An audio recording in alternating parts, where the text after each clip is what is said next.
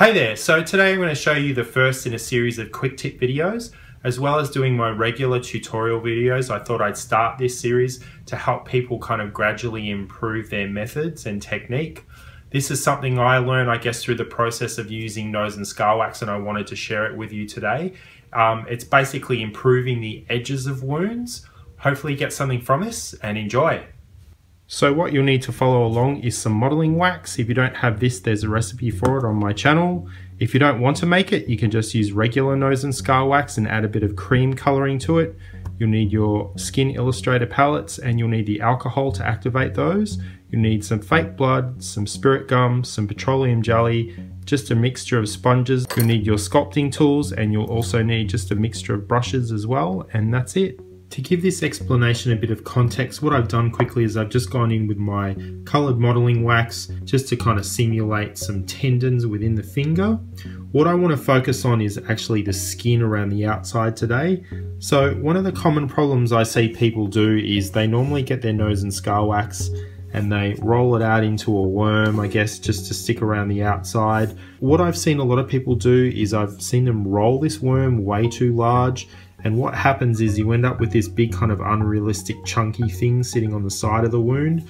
What you want to do is roll it out a lot thinner, probably about half this size here, and then grab a bit of spirit gum and put that down along the edge. And once that's tacky, grab the worm that you've just rolled out and run it along the edge, and then begin to smooth it back down to your skin on one side like you normally do. And you can also put a bit of petroleum jelly on your fingers just to help you smooth it down. And once you've smoothed it down, just go back in with a stipple sponge or a bit of upholstery foam and dab over the top just to remove any shine. What I find is when you roll nose and scar wax out into a worm and then you flatten it back down on one side like this, what happens is you get a curved edge along the skin here. So what I do is I take the kind of crooked rounded line to my advantage, I guess, and just take a needle tool like this or something that's got a fine point on it and go back in and actually redraw the cut line. So now you've got a nice sharp line in there.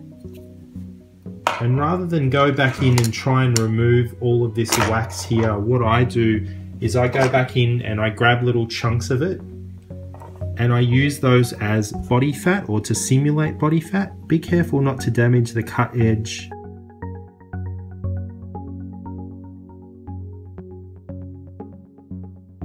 If you want to, you can go back in now with a brush, just dipped in a little bit of petroleum jelly, and go back in and smooth out those pieces there that you've left behind. What you should be left with now is a nice crisp line here where the skin has been cut, and then some sort of inside blobby bits, I guess.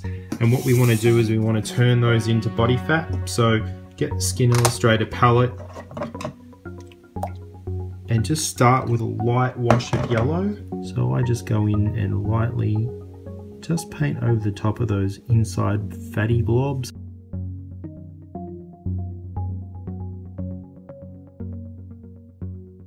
And then once you're happy with the sort of fatty tissue, you can go back in now with a blood red color and just paint that inside edge.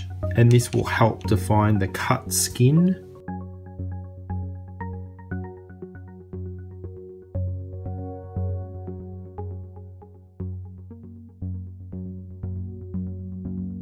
Then the final step now is just to adjust that nose and scar wax and bring it back to your actual skin color.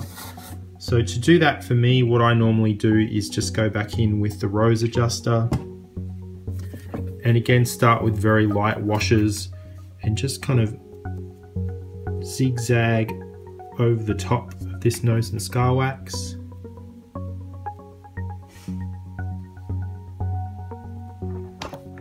So that's it there. I've got a nice crisp skin edge now with a bit of body fat seeping in from underneath. Hopefully you got something from this that you can incorporate into your makeups.